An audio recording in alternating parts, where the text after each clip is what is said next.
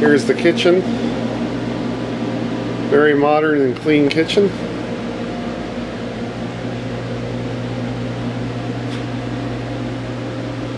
Cook steaks, fish, whatever you like in here. Some ice.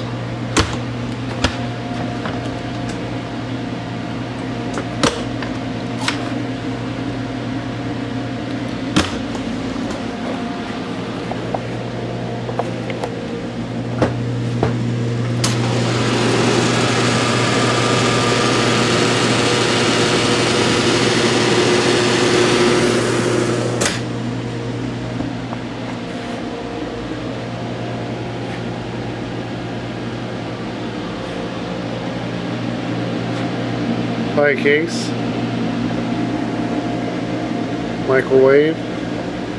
There's even a dishwasher in here.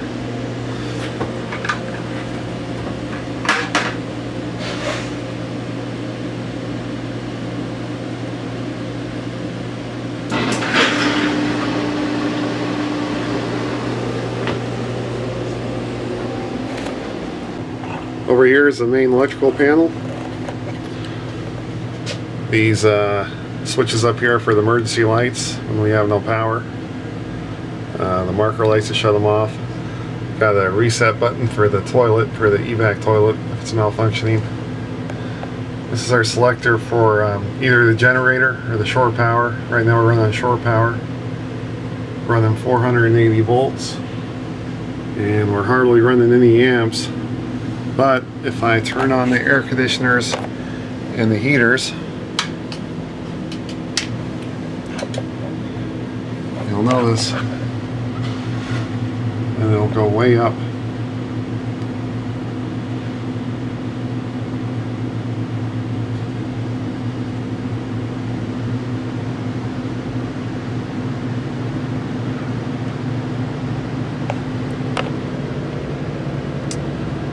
These knobs are for the air conditioner temperature.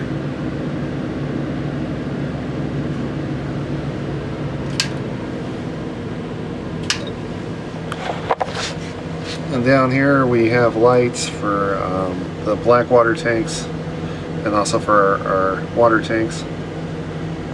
We have two water pumps here. It's on pump number 2 right now.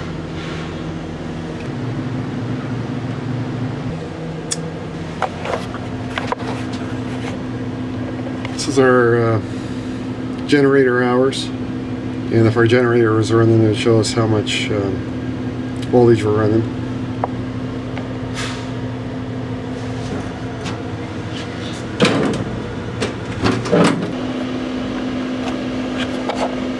In our main electrical cabinet here, we got the large breakers for our air conditioning, our ovens, hot water heaters. And down below you see our 480 cables. This is where the main electricity comes into the car from either the head-end power or the shore power. All the different wires going to the lights and motors and all kinds of things there. And over here is our 120 for the smaller stuff, mostly lights.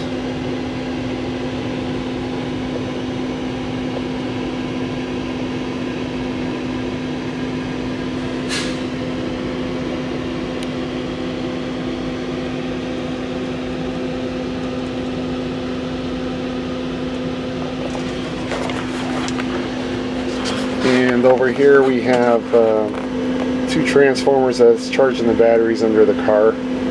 We got a bank of batteries for emergency lighting and a bank of batteries that starts our generator. And a few other switches.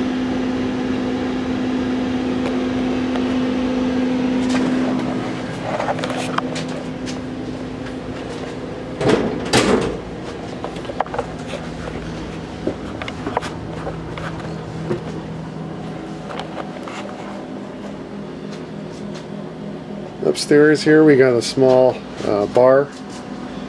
Alcohol's in there, and of course coffee, orange juice, whatever you want up here. These are some of the tallest dome cars in America. I believe they're about 18 feet.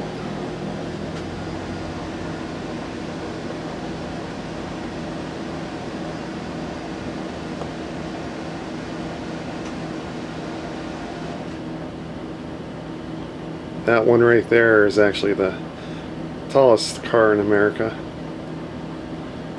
Tallest passenger car, that is. And it's getting ready for its morning run.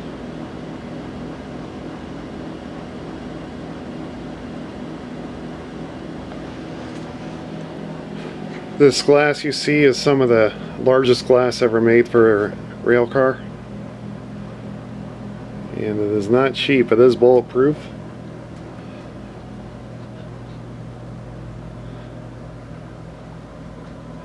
And believe it or not, it's actually not that hard to replace these pieces of glass once they get cracked. You basically take a razor blade and you cut the seal all the way down until you hit metal. You go all the way around, go on the outside, and do the same thing. And then we have a forklift with 4 suction cups. We'll attach it to the glass on the outside. We'll pick it up and it will pull away. And then when we put in a new piece of glass, we clean up all this gasket material. We get it real nice and neat. And then we'll put black caulking all the way around the edges. And we will press the window into place and put caulking on the outside, and then we'll put suction cups on this other window, the suction cup on the inside of this window, and we'll tie them together, and with like a come along, we'll pull them together and we'll let it dry for a few days.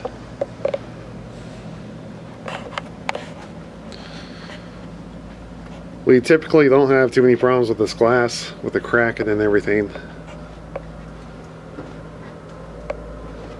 These small lights, we replace those all the time. Seems like they burn out almost every day, but we have a lot of cars here, so it's probably just not that many burning out, but it sure does seem like it. And not too many passenger cars actually have an elevator, but many of ours do. Handicapped elevator. And we'll go downstairs and take a little ride here.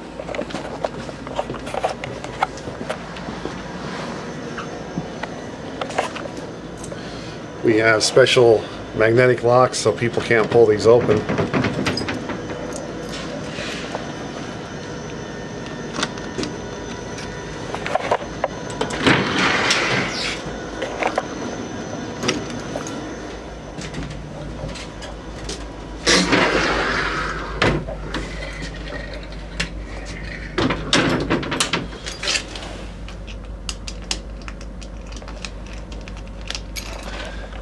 Let's see, the capacity of this elevator is 750 pounds.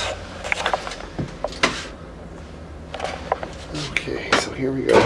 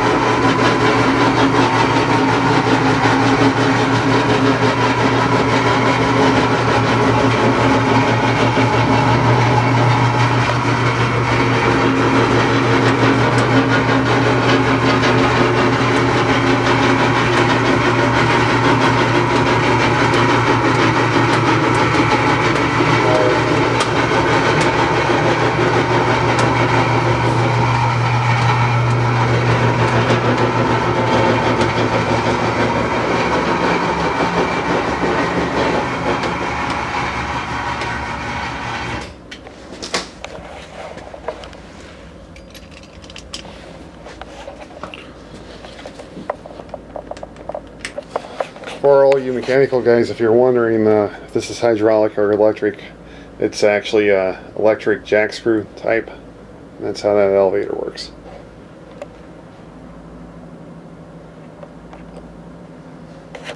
Generally upstairs we don't have too many problems.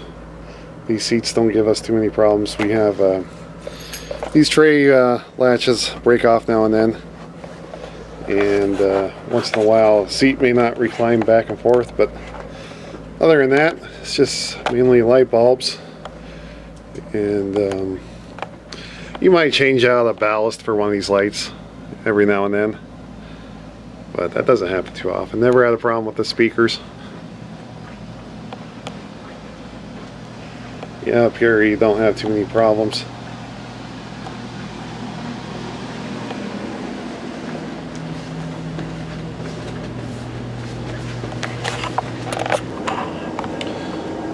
Over here is our gift shop. All kinds of neat things to buy. Silver coins, hats, even HO scale trains, books.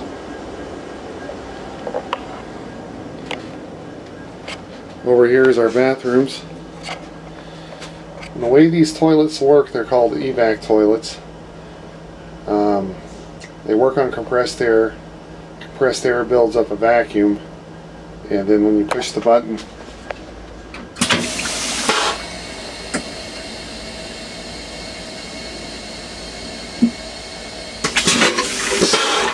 sucks the water into a smaller tank.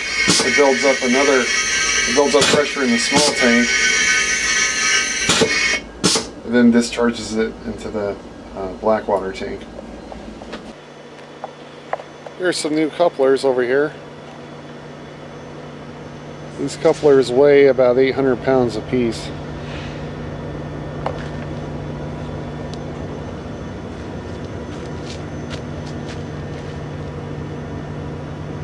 These couplers are designed with a special hook right here, so if the car starts to roll, it won't tip over. Many tank cars have this coupler as well.